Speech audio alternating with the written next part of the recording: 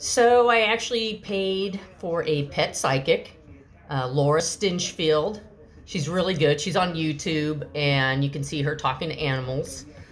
But so I ordered one for my dog Buttons, and I'm going to read in parts, so it's not one too long of one. Things that Buttons has said. Some of it's very specific, so I mean it can be anyone else but Buttons saying it.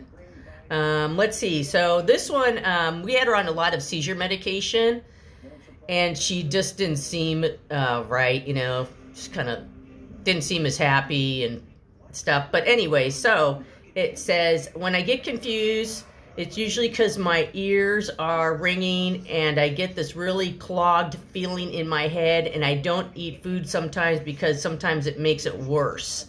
And she has pain in her body.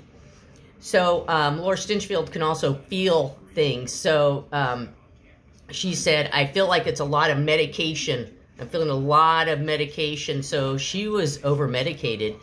And I'm kind of wondering how many other dogs are over-medicated. I don't think they really care. I know the doctor, when she prescribed it, she kind of looked at a chart, and Buttons is 24 pounds. And maybe she was just one step out of the range or something, so she upped it to this other dosage. So we cut it in half, and Buttons changed a lot. Big behavior difference as far as just how she seemed like she felt. Yeah, and I'll continue on. This is part one.